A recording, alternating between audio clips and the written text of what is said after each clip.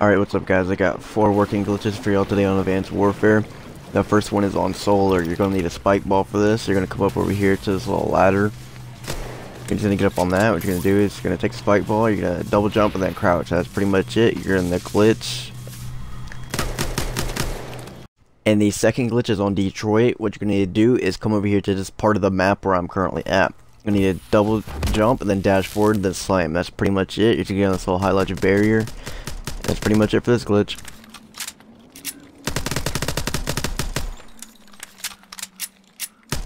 And for the third glitch is on comeback. You're going to get over there on the little light pole thing. What you're going to do is run, double jump, dash, and then hover onto it. And you can get onto the other one over there.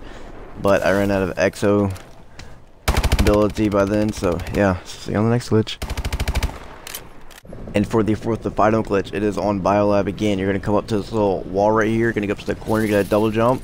And then that's pretty much it. You're going to double jump onto this little barrier.